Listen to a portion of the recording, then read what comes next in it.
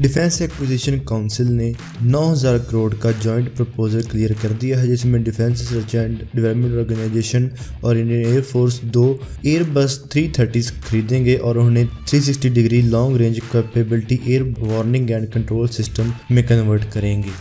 ये प्रपोजल अब cabinet committee on security के पास है और ऐसा कहा जा रहा है कि इस पूरे प्रोजेक्ट के ऊपर 3 साल लग जाएंगे।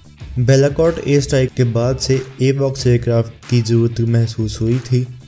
पाकिस्तान ने इस दौरान अपने साब एवॉक्स को नॉर्थ और साउथ सेक्टर्स में डिप्लॉय किया था, लेकिन इंडिया सिर्फ अपने 2 थिएटर्स को ही कन्वर्ट कर पाया था, जिसमें 12 घंटे हर दिन वो अपने थिएटर्स को कवर कर पाता था। लेकिन वहीं पाकिस्तान 24 घंटे अपने थिएटर्स को कवर कर पा रहा था।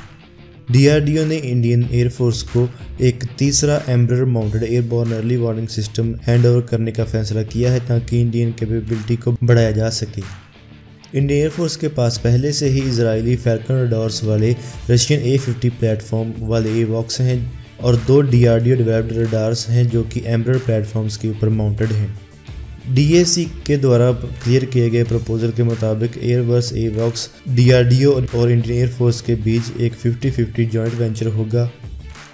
इन एयरक्राफ्ट के परचेज हो जाने के बाद DRDO अपने state of the art communication capability वाले 360 डिग्री रडार डोम रडार को इसके ऊपर फिट करेगा और इसे इंडियन एयरफोर्स के फाइटर जेट्स को गाइड करने के लिए इंडियन एयरफोर्स को हैंड ओवर कर देगा।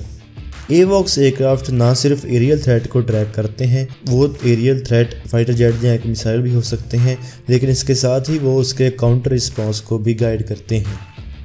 अगर इंडिया के फैल्कन एवॉक्स ना होते तो इंडियन एयरफोर्स की फरवरी 27 की गई काउंटर स्ट्राइक वीक रहती और इंडियन एयरफोर्स को कभी भी पता नहीं चलता कि विंग कमांडर अभिनंदन ने एक पाकिस्तानी एयरफोर्स फाइटर मार गिराया है।